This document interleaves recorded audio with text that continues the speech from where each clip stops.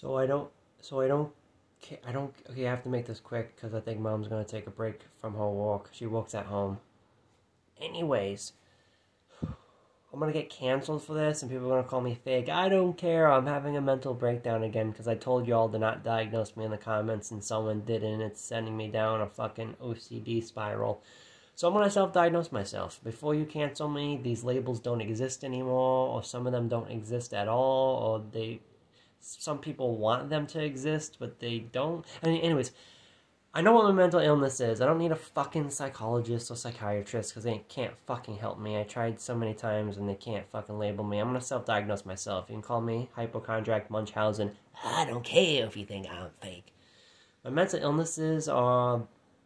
I don't know which one affects me the most, but I'm self-diagnosing myself with fantasy-prone personality. I had a dream about that. Well, the dream didn't mention the phrase fantasy-prone personality, but it did say, you're confusing fantasy with reality or something like that.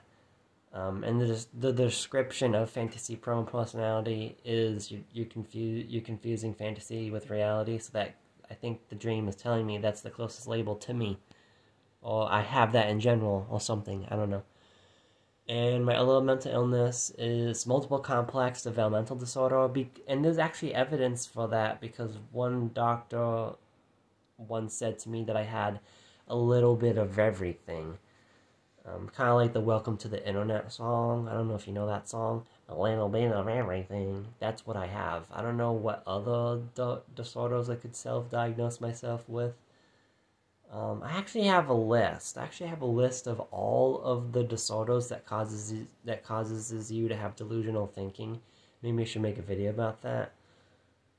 So I might be missing some, but these are the mental illnesses that I'm going to self-diagnose myself for now, just to make, because I said in my last video that I didn't want to self-diagnose. I want to go no label, because I don't want people to think that I'm fake, but someone fucking diagnosed me in the fucking comment section. I don't know if they're trying to piss me off. I think they are, because I said don't do that. I have to get a label. I have to get a label, so I'm self-diagnosing myself. Oh, and sickness syndrome.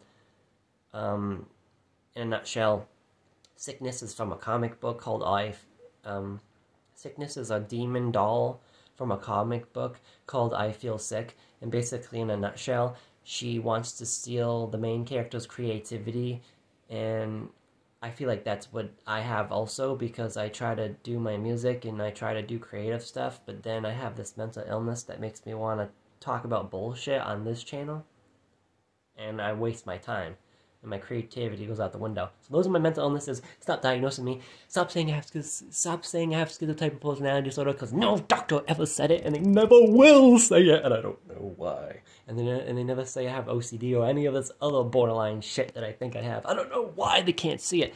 I don't know. Maybe I should go to a psychiatric ward and get my fucking answer.